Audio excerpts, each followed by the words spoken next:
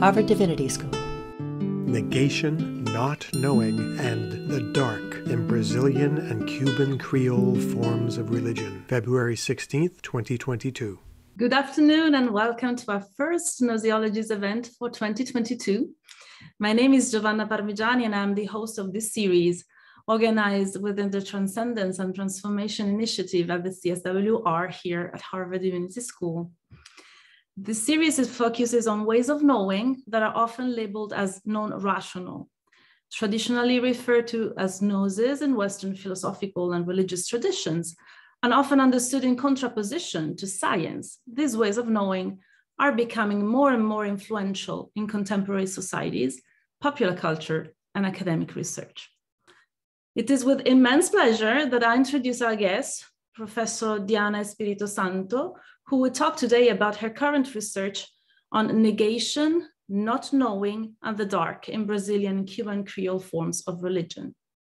She will examine the ambiguous space of paradox from the point of view of two distinct ethnographic sites, Brazil and Cuba, with Umbanda and Creole espiritismo, respectively.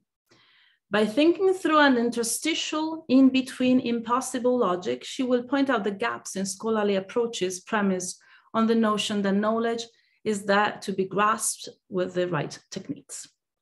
Professor Espírito Santo is an associate professor of social anthropology at the Pontificia Universidad Católica de Chile. She worked and published extensively on the topics of spirit possession and mediumship in the context of Cuban espiritismo and Umbanda. I signaled just a couple of books that might be particularly interesting for the audience of this series.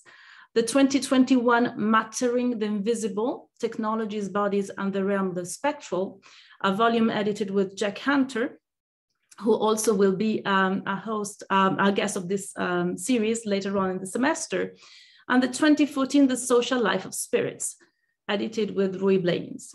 More recently, Professor Espírito Santo started working on the so-called paranormal, and she has a forthcoming book with Routledge on this topic titled Spirited History, Technologies, Media, and Trauma in Paranormal Chile. So thank you, Diana, for being here, and please, the stage is yours. Thank you very much, Giovanna. Thank you for the invitation, and thank you for the Harvard Divinity School for having me. It's a real pleasure and an honor to be the first talk in this interesting series of talks. Okay, so can I have my PowerPoint, please? Right. So my talk is called Negation, Not Knowing, and the Dark in Brazilian and Cuban Creole Forms of Religion. We can stay with this slide for a little bit. So this first section is called Anthropology in the Dark. In Roy Wagner's Coyote Anthropology, published in 2010, a Batesonian Socratic-style conversation dialectic with the coyote, the trickster in Native American cosmologies, Coyote says, "There's nothing in the phenomenality of things, but that it is a feature of the names we give them. That is the shamanism of the foregrounded figures that we have learned to perceive in our looking and thinking world. The name does not represent what it refers to, and still some things remain unnameable." The third path in relation to this is what Wagner and Coyote call the vanishing point. I quote, "the part that cannot be verbalized no matter how many times you repeat it," end quote. It is a dimensionless point, Wagner says. This paper deals with these fringes of not knowing, of the dimensionless, in two ethnographic contexts that I know well and have spent years researching, Brazil and Cuba. These contexts have in common an engagement with another world of being. And these are not self-enclosed, neat cosmologies. There are cosmological threads that lead nowhere for the people involved, that open more questions than they answer, and that may cause a stillness of conceptual thinking. While anthropology, my discipline, can self-reflexively understand the extremity of its limitation in relation to itself, it has not acknowledged the shadows of the world of its interlocutors as well. Bruce Kapfer says that, I quote, "the commanding anthropological imagination finds it difficult to conceive of anything concerned with human endeavor that lies outside of human constructional, cultural, and social processes. An implication of this is that one element of ongoing social life cannot be abstracted out or separated from the whole. But there are corners where no sense rules, where there's nothing to say, no narrative or explanation, where logic comes up against a brick wall in the cultures we study, especially our logic. Anthropology deals excessively well with ordered as well as fractured cosmologies, where all kinds of inversions and transgressions take place. But there is room for uncertainty, doubt, or paradox in conceptual exegesis only as a privative, as something missing on the way to hypothetically more complete picture, culture, or life. Doubt, moreover, perpetual doubt and uncertainty are regarded as either crippling or purposefully obfuscating, as an effect of socio-political and economic disarray, for instance, or of a religious ideology of blind faith and abandonment of objectivity that James Lett argues, I would say wrongly, is also characteristic of the paranormal sciences. What is not known is taken in exactly this sense, as ontologically extractive and absent to be added to later, namely filled to fuller knowledge. In other words, there's never any scope for not knowing, for conceptual dissonance or vacuity, nor for profound paradox. These assumptions are highly problematic with spirit possession, Roslinga argues, where what does not get captured is perhaps more relevant than what is. Knowledge is not on a continuum, the opposite of which is not knowing, argue Kyriakidis and Irvine. In their analysis of two islands, Cyprus and Orkney, the authors examine the idea that magic is experienced ambivalently in the realm of not knowing, and that this enables their interlocutors, I'm quoting, to retain a distance, but also entertain the possibility of magic being real and powerful. Magical knowledge stutters here, they say, citing Deleuze and Guattari, and magical experience presents itself as fragmented and erratic. The idea that spirits are knowable through embodiments, or even through participation or skilled interaction, is equally premised on the notion that knowledge is somehow there to be grasped with the right means or techniques. But mystical, religious, or spiritual experience often does not take the form of gradual immersion or even absorption, to cite Lerman, or skilled learning. Neither is it simply of a relational or ontological kind of co-constitution. Sometimes it is fuzzy, interstitial, or even absent by definition. More recent work is illuminating.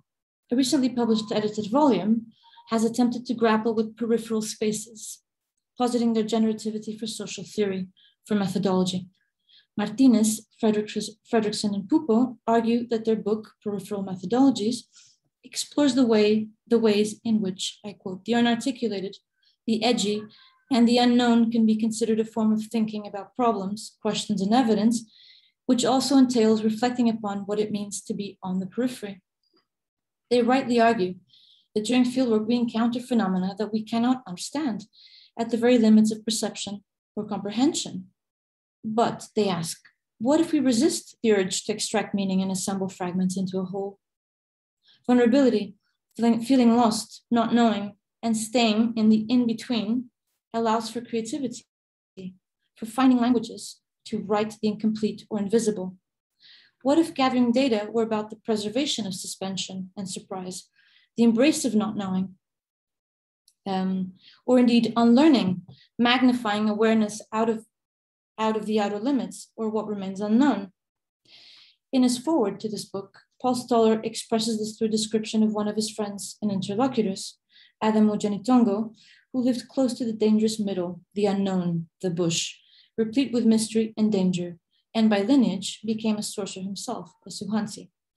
Stoller says that Janitongo lives a life filled with what John Keats called negative capability, the capacity to live with incompleteness and contradiction. Stoller tells us of one experience of what he calls not knowing your backside from your front side, when he was awoken in the middle of the night at Adam Ojanitongo's house with what seemed to be footsteps and high-pitched screeching, followed by the scratching on the corrugated tin door. The screeching now sounded like a child's wail, with donkeys braying and dogs howling in the distance. Adamu's son later told him that he had heard the guardians of the bush. Stoller's response to this, to his own encounter with non-knowledge, or the absurd, as an anthropologist, is to remain between art and ethnography, to evoke the remedy of art, to tell a good story while acknowledging, I cite, not knowing, unlearning, and the absence of knowledge. For some scholars, these impasses are natural no-goes for anthropology, as Matthijs van der Poort suggests. In relation to the phenomenon of possession in Brazilian candomblé, there is something in possession trance that refuses to be signified, not simply for those studying it, but for those experiencing it. He continues, no matter how clever our attempts to break the mystery, something about possession remains enigmatic, unapproachable, resisting the word, displaying the failure of representation. Explanatory cosmological models only go so far, he says, for the possessed. It is a mystery locked up in the here and now of bodily experience. This is what Van der Poort says. The real, he says, quoting Zizek, is something that persists only as failed, mist in a shadow, and dissolves itself as soon as we try to grasp it in its positive nature. The real is paradoxical to the extreme. It disappears as soon as we represent it. It is exterior to all symbolization. Perhaps all we can do as scholars is to study native discourses and actions that vie to protect the really real from outside claims, fake simulations, cultural appropriations, such as is the case with candomblé. Thus, as Van der Poort claims, we would be seeing an objectification of certain forms of the real. A way out of this representational conundrum, I suggest, is to attempt to understand what people do with the paradox of the negative, what ontological innovations are made possible through its recognition.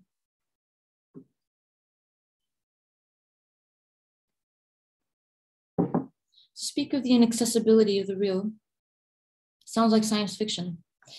In science fiction, as Eugene Thacker argues in relation to the work of H.P. Lovecraft, there is a proliferation of beings, of life that defy description. Take, for example, the Shoggoths, or elder things, monsters that in Lovecraft's tales can barely be named or described or even thought. They have material bodies, but no fixed form, and encounters with them occur in a strange, I quote, no place that is neither quite that of the phenomena world of the human subject or the noumenal world of an external reality, somewhere in between. Thacker says that these creatures represent the very horizon of human thought, the limits of thought to think life at all. Lovecraft's characters verify this third form of life.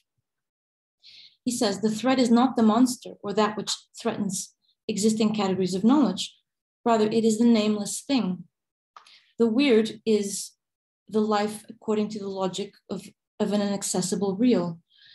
So in the rest of this paper, I will think the two case studies of Cuba and Brazil through this embrace of impossible logic and argue that paradox here can be thought through negative theology, the medieval counter-orthodox school of thought that gives prominence to negation in a description of God. And it's great that I'm in Harvard Divinity School because you're all going to really criticize me, which is great. So as Sundarajan argues, by denying the possibility to name God, negative theology cuts at the very root of our cognitive makeup, the impulse, human impulse to name and put things in categories. In the ethnographic themes and examples I explore here, I argue that what is not known or not knowable by definition takes shape through extreme forms of self-reflexivity, which encompasses the cosmos itself as a recursive element of this reflexivity.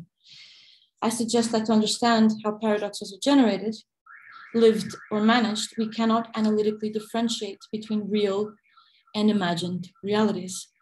Unknowable, ineffable realities perceived at the margins of experience and perception as non-conceptual or as negation are often understood as the very grounding of reality itself.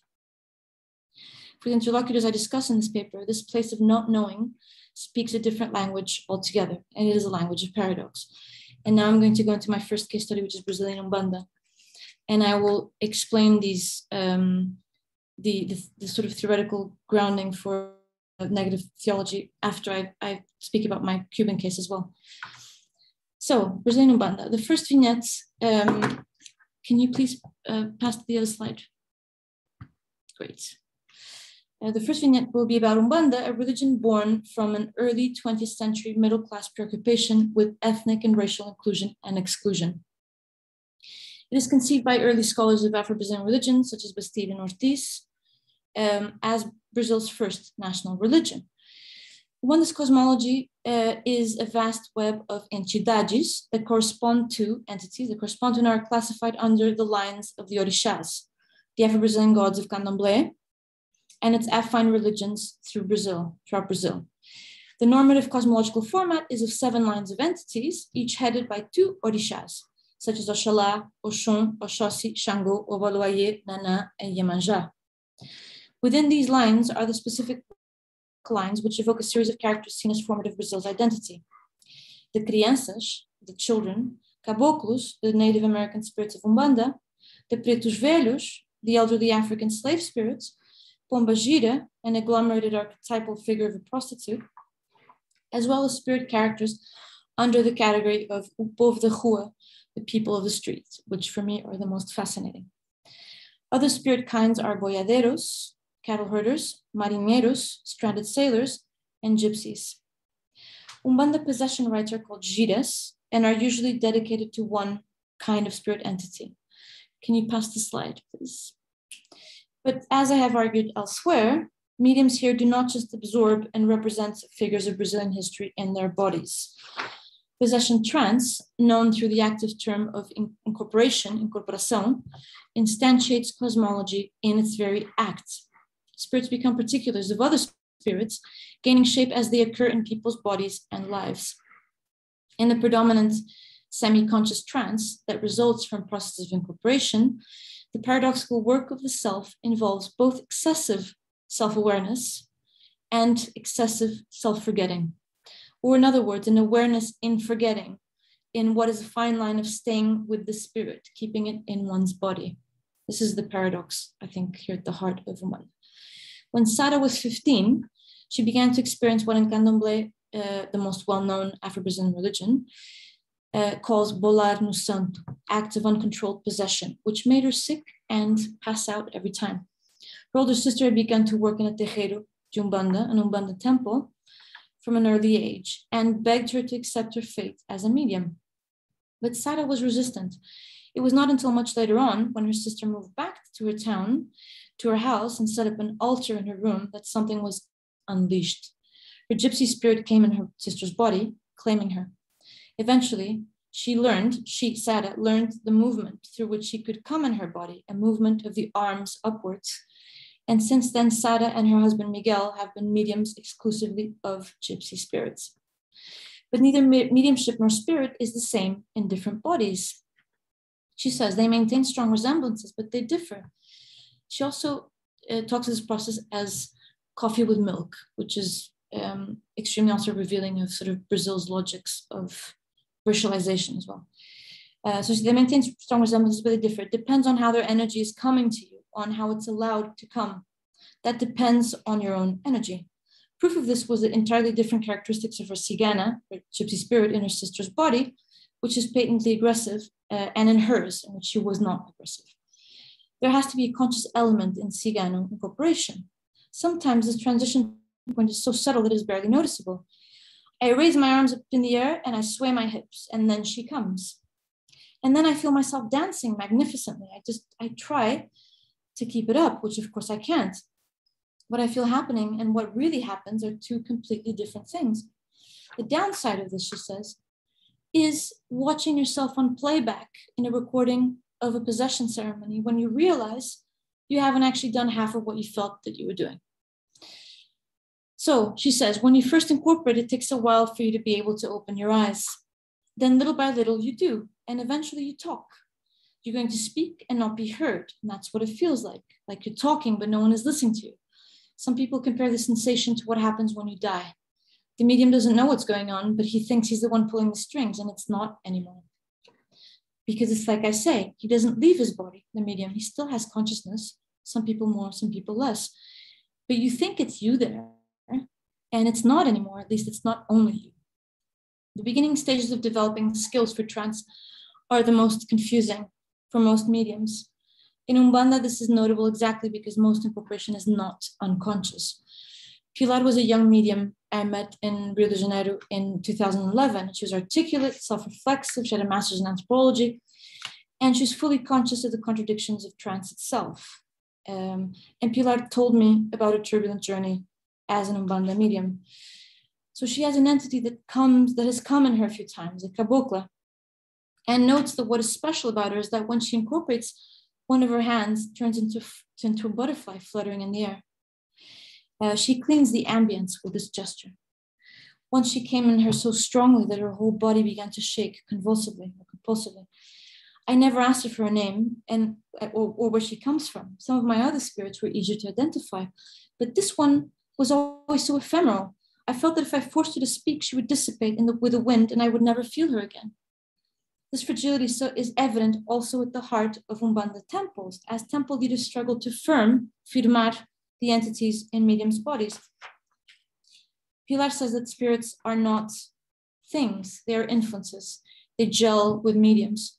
Incorporation is not substitution, both are there. To let these influences flow through you, I'm now citing Pilar, you need to concentrate on what's happening, but at the same time, try not to think too hard about yourself. It's a balancing act of awareness and at the same time of self-forgetting. When we develop in Umbanda, this balance is the skill we're learning. But what goes wrong, or what remains incoherent or in friction, is almost as revealing as what goes right. At the time I met her, Pilar was contemplating whether to stay at the Umbanda temple she was at the time, or to leave. Before finding her way there, Pilar had been to 2 other temples that had retrograded her development, leaving her seriously ill. The leader of one of the temples, the leader of the current temples, Dona Clara, was a strong-willed traditional Afro-Brazilian woman with clear prerogatives for both training and discipline. Pilar had rebooted, as she described, but she had begun to incorporate a preta velha, an elderly female slave spirit who debilitated her physically. Pretos velhos walk on canes, their backs bent forward, spines pulled, legs shaking. Pilar has premature arthritis and found that fixing her preta velha, keeping her from coming and going, was physically challenging. But it was not just this. Dona Clara told Pilar not to try and exert control, to be passive, not to think too much. First, from that initial state of torpor a medium gets when she begins, to the almost imperceptible vibrations on the legs, to the feeling that something comes and stays with you. Pilar says that soon you can sit on a stool, kneel before the altar, ask for the chief spirit's blessing. Your gestures become more solidly theirs, and soon you start being able to surrender your voice. And that voice begins to ask for things, a glass of water, bitter coffee, a pipe. But then at other times, Umbanda's culture became explicitly conscious and difficult to set aside. Pilar experienced clear oscillations in consciousness that she described as unproductive for the setting. She began to get in her own way. Tobacco was the first point of friction. Pilar had never smoked, and pretos velhos consult while puffing on a pipe. Dona Clara would insist that her preta velha smoke, but Pilar felt that her entity had never wanted it in the first place. She says, I got the feeling that many of the items used in Umbanda are not for the spirits, but for the mediums. They are our crutches. What I felt was more or less this.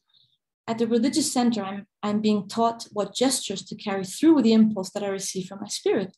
For a while, I thought I did this well. There were some things that I thought were genuine impulses from the preta velha. For instance, she blessed the air when she came. That wasn't me. That was her. It wasn't scripted. But there were others, the kneeling, the asking for the chief's blessing, the smoking that I perceived to be more forced, more me.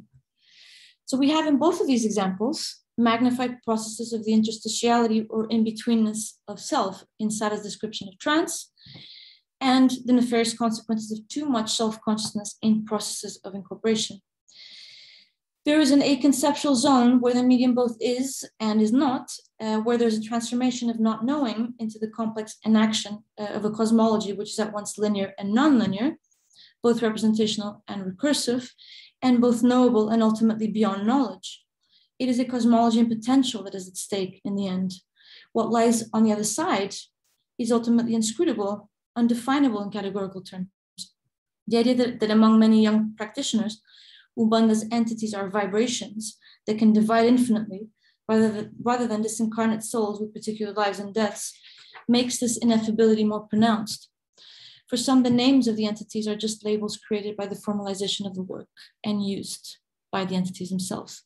So my next example is espiritismo criollo cubano. Yeah, sorry.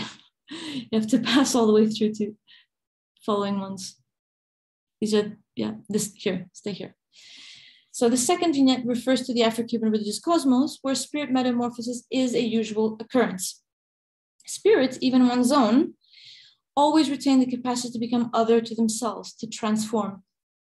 This ontological transformational precept is primary to the spirit's biography itself. Cuban Creole espiritismo, a practice that inherits its concerns from both 19th century French spiritism and an Afro-Cuban emphasis on the material here and now, turns on the idea that every person has a unique set of protective spirits, the cordon espiritual, which are present since birth and which can exhibit an infinite amount of identities. These spirits come as African, Indian, Arab, Gypsy, or European spirits most commonly, but can assume any shape, from spirits of nuns and priests to casino owners of the 1940s and also Chinese laborers, basically a whole constellation of identities that have conformed Cuba's historical demographic. So Cuban Spiritista theories of selfhood are therefore based on a simple principle that the person is composed of both visible and invisible components with corresponding consequences for understandings of causality. But if there is a circumscription of spirits to the medium self, these wider selves are also systems in perpetual motion and transformation. They move outwards towards events, accidents, characteristics only they have access to, only they can see. These non-selves are always a step ahead. They exist in the in-between, in the darkness of categories, and so are ultimately unconceptualizable, even as they pull their medium selves into this abyss. Psychological and spiritual truths here are aspects of one and the same metamorphic phenomena, with spirits having the virtual potential to deconstruct and reconstruct selves, creating an endless variety of forms of themselves, with corollaries for their medium's understanding of themselves, of course. But there's always a dark or blind spot, a place where no explanation or description holds.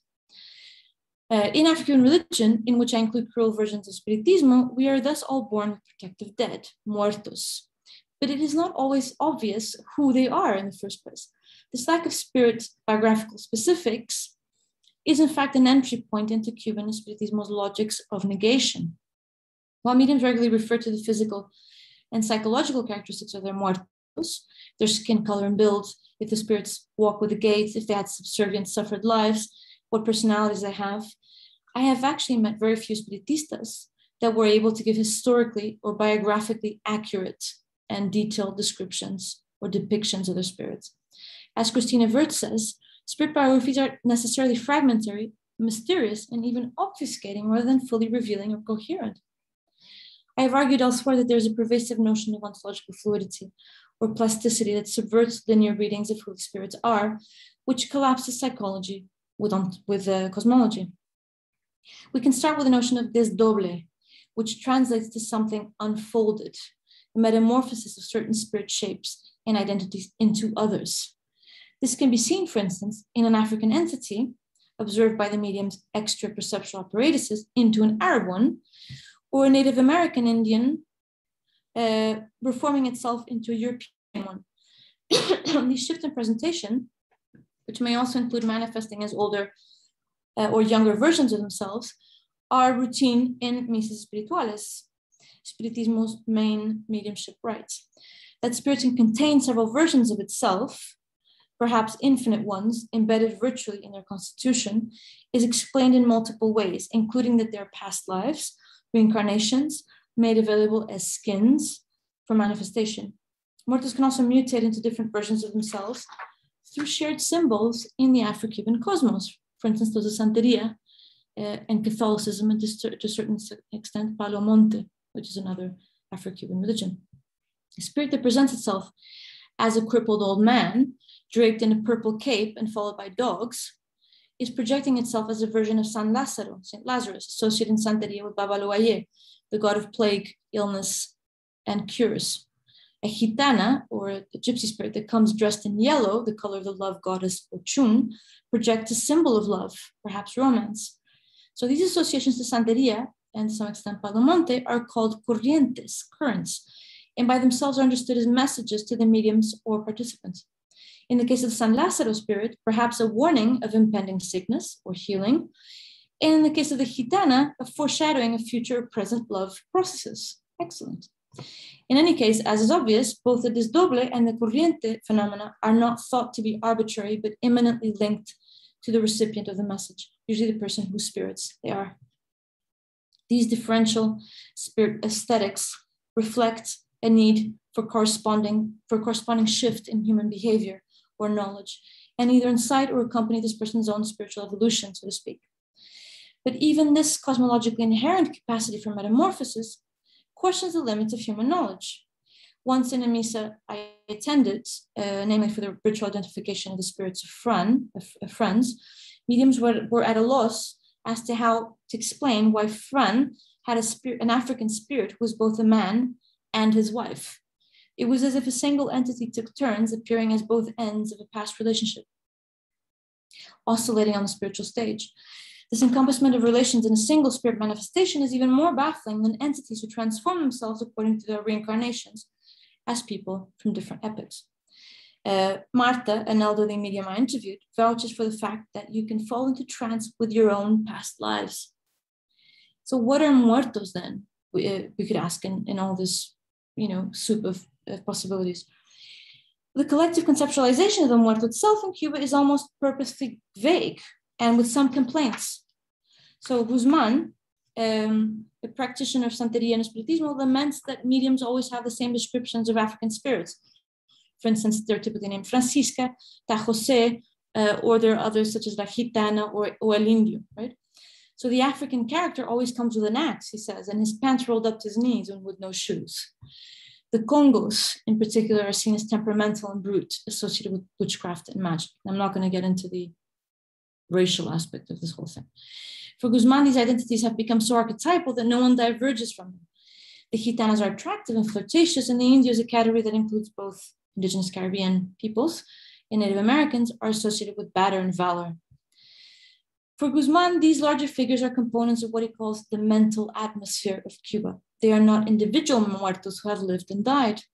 They're more like the Orishas, the deities of the Afro-Cuban religious sphere. Right?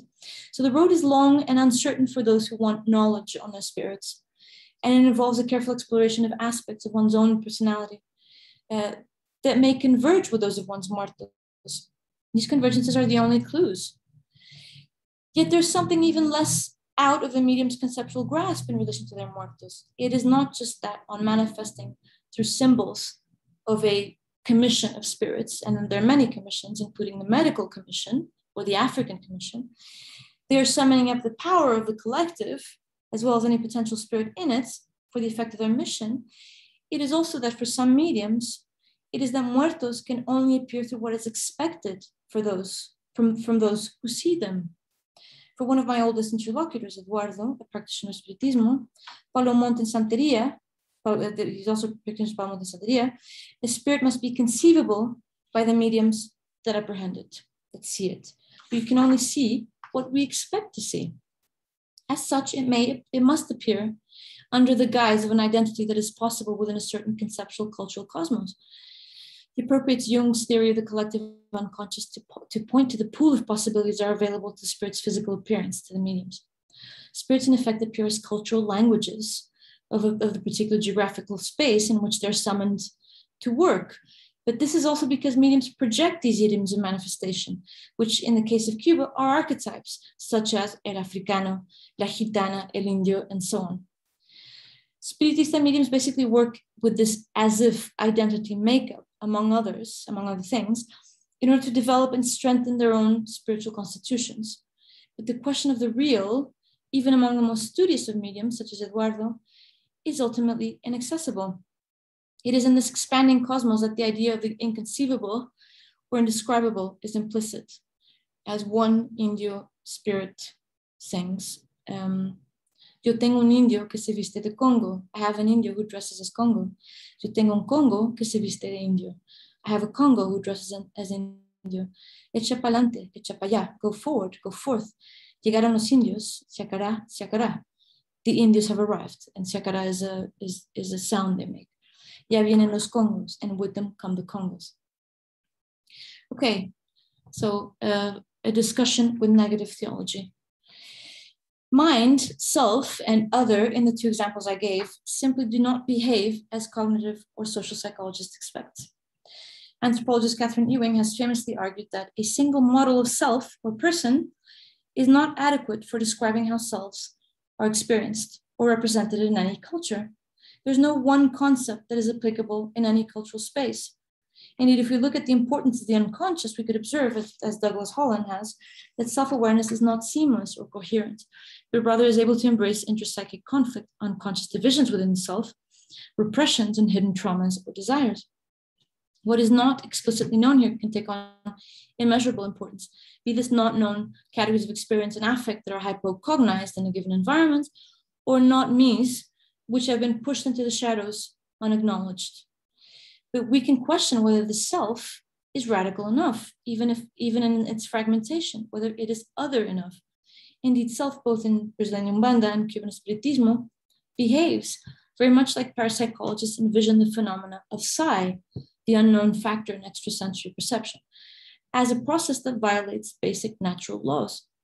Hansen cites some of what some of these are. I quote, "An event cannot precede its cause. A person's mind cannot directly affect the material world except the nervous system. Mental life depends on the brain. We obtain knowledge from the world only through the senses. Minds, selves, and bodies behave in fundamentally anti-structural ways in the two ethnographies I have described." I suggest that one way to grasp this is to look at theological negation as inspiration. Negation here signals the limits of thought. In this case, not simply of cosmological knowledge and imagination, but of bodily access to it in the first place. There's an ineffability felt at the very margins of bodily experience. It is an irretrievable horizon, one that can never really be reached, but that is at the same time worked somehow into cosmology that works. To speak of the dark, let me have some tea before I go into negative theology. Speak of the dark is not necessarily to speak of literal darkness. Pseudo-Dionysius of Areopagites, or Denis, an unorthodox thinker that has become associated with the founding of the apophatic tradition, negative theology, was to exert enormous influence on medieval European Christian philosophy. He posited that God cannot be, and here I'm citing Kidd, completely or comprehensively captured by concepts and language, for the reason that these apply to beings, discrete, limited entities, and not to pure being itself, abundant, manifold, which Denis identified with God. According to Dionysius, however, because we are immersed in beings that we describe with concepts, we can draw from scripture for words and conceptions with which to seek divinity. These may include Father, Son, or wisdom. But while the contemplation of these names might allow one to approach God, it is in the recognition that he can never be known in his entirety. Nepper says that the expression of inexpressibility seems to require at least some measure of rule resistance, hyperbole, linguistic creativity. He notices how Denis sometimes uses hyper prefixes, for instance, hyper being, hyper God, hyper good, which at the same time removes God from the picture because the standard translation from Greek hyper is beyond. He also uses negation as a standard rhetorical technique, giving birth to the term negative theology. Furthermore, he employs conflictive visual and spatial metaphors, such as that God dwells in luminous darkness, darkness so dark that it is paradoxically brilliant, light so brilliant that it is paradoxically dark. A spatial metaphor would be God's dwelling as a divine mountain, the apex of which is enshrouded in luminous darkness, one that invites the climb, but once ascended, enshrouds in profound unknowing. So in order to invoke an experience of the uncategorizable, then, one needs to exercise a non-conceptual kind of consciousness, while at the same time relying on one's own vocabulary. Further, nothing or negation here is not necessarily equivalent to nothing. For Meister Eckhart, a German medieval mystical theologian, God was referred to as Godhead, an enigmatic figure inaccessible to us. Here I use Eugene Thacker's understanding of Eckhart. Eckhart's nothing is not privative, defined by absence. Thacker begins his analysis of Eckhart's project of divine mediation in Sermon 19 in a passage that is, Paul rose from the ground with eyes open and saw nothing. Thacker says Eckhart elaborates different senses of the term nothing. Not sure if I have time to go. Yeah, maybe I do, maybe I don't. Yeah, I'll go for it. He summarizes the first sense of the term nothing in the following way. He saw nothing, that is God. God is a nothing and God is a something. What is something is also nothing. The first sense is the most elaborate in that it deals with the philosophical notion of God as nothing, but a nothing that is at the same time not simple, negative, or privative. It is a notion of the divine in terms of a nothing that has little to do with any ontological notion of nothing. There's no mystical experience in the sense of having an experience of containing something substantial that builds one up. Instead, there is a self-abnegation or releasement of the subject in which one finds a nothing that is like finding God. I cut a few of the sentences here. If God is beyond being, then he is both nothing and something, nameless, with no attributes or properties. The divine is thought of in terms of contradiction or paradox. We find echoes of this in both the Brazilian and the Cuban ethnographies, in the sense of the very limit of framing and knowing an entity, at least from the point of view of a formed and forming self. Rather, in Brazilian Umbanda, self must be abnegated, relinquished, in order to apprehend other, but also fully acknowledged.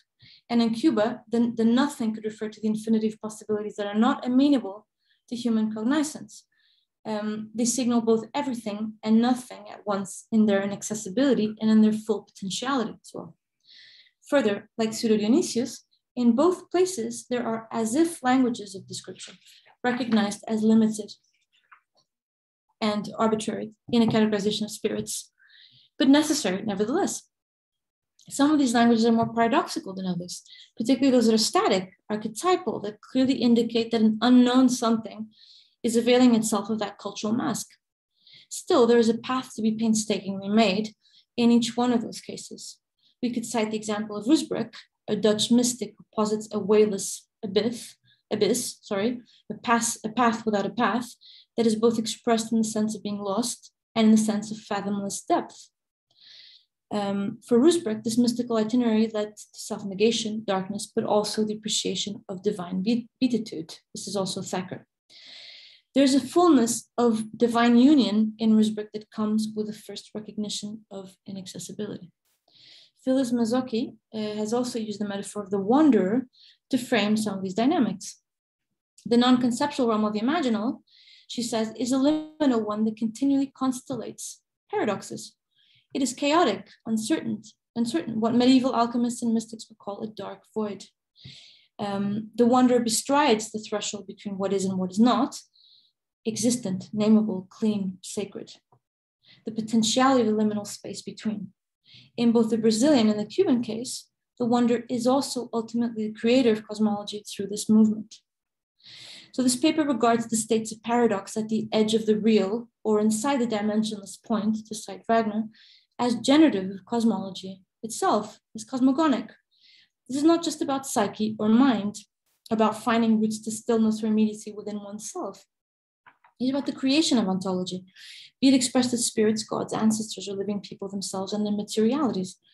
So this vitalist, expansionist dimension of religious thought and action has not been taken into account by scholars who have looked at paradox as religious motivation or inspiration. In his book, The Uses of Paradox, for instance, Matthew Bagger argues for the notion that a tolerance for paradox, I'm almost finished, in religion comes with a consideration of the social attitudes that the believer has in relation to his group. So he says, paradox will horrify and offend a religious thinker, fearful for the external boundary of his or her group. Conversely, a thinker concerned to bring outsiders into his group or her group will feel awe and reverence for paradox and view it as a sacred mediator. Bagger explains that cognitive dissonance, a theory devised by psychologist Leon Festinger to account for the psychology of change when two beliefs are dissonant, is often the main component of paradoxical statements, such as koans, paradoxical anecdotes in Zen Buddhism to demonstrate the limits of reason, or as mentioned by Bagger, kunyan, contradictory statements frequently assigned to students in Chan Buddhism. But Bagger also argues that Kierkegaard, among others, treats negativity as the motive force of individual inward deepening. The negative moves an individual in increasing inwardness to the religious spheres, the deepest, most inward sphere of existence. Thus, for Kierkegaard, contradiction must be appropriated, not resolved. Proper religious disposition can only come about by an ineradicable dissonance. Language is, of course, a primary means to which to express the ineffable, the negative. We can see this clearly in Pseudo-Dionysius' inauguration of mystical reflection. But Bagger's stance on paradox does not take into consideration other more active, even material aspects of reflecting, ones with potentially cosmologically creative nature. The two case studies here demonstrate the nature of the paradoxical imagination, made concrete, manifest through the cultivation and materialization of spirit entities.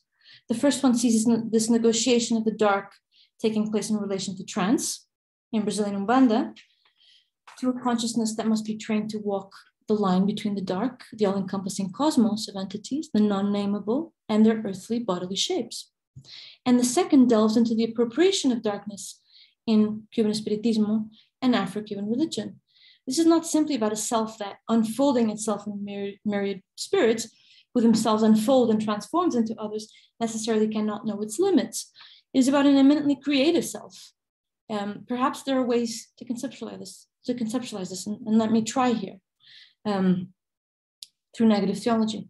So apophysis, according to Catherine Keller, remits us to a cloud of the impossible, of unknowing, which reveals in turn in uncertainty as possibility. She says, one may read in the Dionysian exercise of deconstructive negation, rather than the binary dialectic or the triumph of the third way, the mysterious third space of unfinished, indeed boundless exercise in self-transformation. Not a neat Nile of names, but a chaotic multiplicity and overflow in excess. This makes sense. Keller further mentions Nicolas de Cusa, another apophatic thinker, for whom there is a paradox of representing a transcendent creator when he does not stand outside this very creation, where he is of it. It is an infolding and unfolding God in a cosmos of interrelations, where these are seeped in possibility, quantum-like. In my opinion, both of my case studies also imply this double movement of an infoldment and unfolding. And here I stop, even though I had a conclusion where I was mentioning Jeffrey Kripal.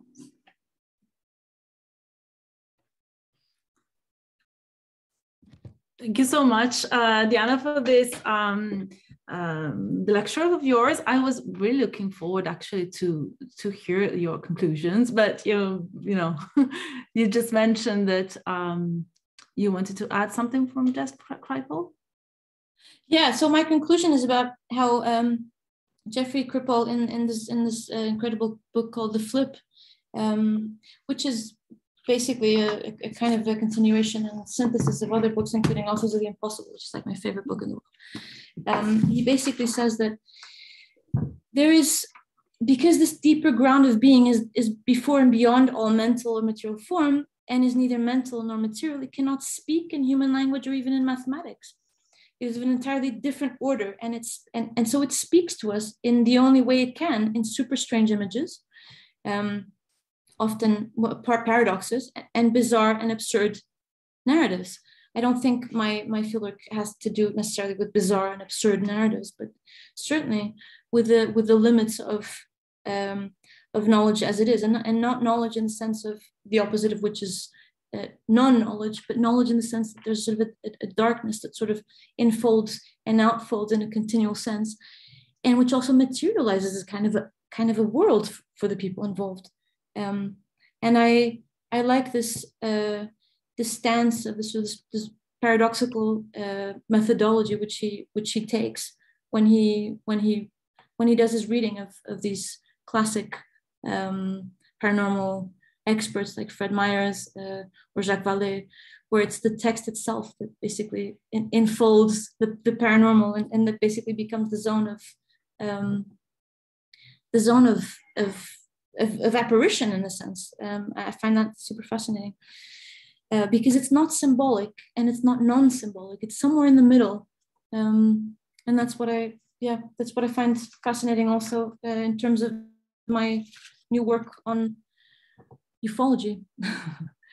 Well, that's fascinating. I think that you're troubling our thinking about knowledge and not knowledge on a continuum. It's really very promising and generative. Before moving to the questions of the audience, that I encourage to read the questions on the Q&A function. Just a basic question, since not all the audience of this Gnoseology series is academic or has an anthropological background. You briefly mentioned on how the notion of spirit possession and mediumship troubles our ideas of mind, self, person, and bodies. Do you want to say a little bit more with this idea in mind that not all of us are academics, and some are students and some are students at heart, and I think it's a very important point to better understand the whole lecture of yours. I mean, I think that the heart of my lecture, as much as it is, not knowing and the darkness and what people do with the darkness, it's actually self and the kind of generative movements of self in the world. And this idea that we are these self-encapsulated cells inside these bodies is completely dualistic. And you see this, you can see this in experiment with these ideas in spirit possession, where self is actually put very much in question in the sense that possession sort of strides a line between being and not being, but also it's paradoxical as well. So there is spirit. The person is both in and outside their social milieu, right? So if we look at it, for instance, in relation to an image, we could think of, I don't know, the Mobius strip. The Mobius strip is sort of a strip where it's possible to move from the inside of a strip to its outside in a seamless form without crossing a boundary, without making sort of a deciding line. And that could be a super way to think about possessions and also about self, in the sense that we are always informing and informed by the world. And in possession as well. In possession, there are these what Newman would call catastrophic points, and I talk about this. Well, we talk about this in a book that I edited with a colleague, Matan Shapiro, called The Dynamic Cosmos, where we move from the inside to the outside, but also from the outside to the inside. So in Cuba, this catastrophic point could be, for instance, the materialization of entities, right? And materialization of entities through dolls or through religious materiality, which then also has an effect on yourself, and not yourself encased in a body, yourself as an expanded being in the world. In terms of, you could think of Bateson's mind, right? This sort of system of expanding causality in the world. And in Brazil, perhaps this catastrophic point could be the loss of oneself, the loss and also the regaining of oneself in terms of possession, because in terms of the trance experience, because even though you need to be losing your self-consciousness, you also need to be self-conscious of the fact that you can't be self-conscious. And also the entity needs to have you as a sort of pillar to manifest, not just in your body, but also in relation to the kinds of characteristics it brings forth. So there's all kinds of paradoxes involved there. I'm not sure if I'm simplifying this, but I think that we can deconstruct self and we can deconstruct possession, but they're both basically two sides of a similar coin. I think that's very well put, actually. I tend always to say to my students that we tend to understand self, personhood, individual as overlapping, but the reality is that things are much more complicated. And spirit possession, thinking about spirit possession in the way you just said, I think it's very useful to deconstruct our ideas and experience of the boundaries of ourselves. So thank you very much for doing this clarification. I also have a question. How much in your understanding of knowledge is language and expression important?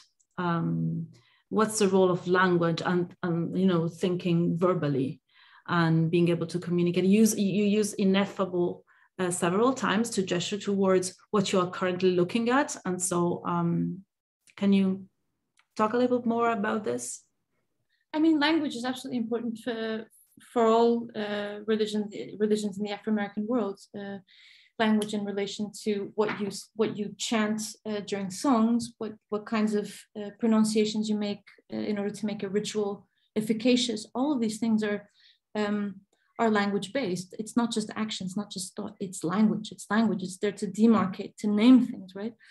But at the same time, I think the flip side of this is that, yes, there's this sort of demarcation of the world. You are now a babalao, right? This would be what Martin Holbrook has this, the idea of infinition, inventive definition of a person. You invent new things as you pronounce them. And I think that completely makes sense.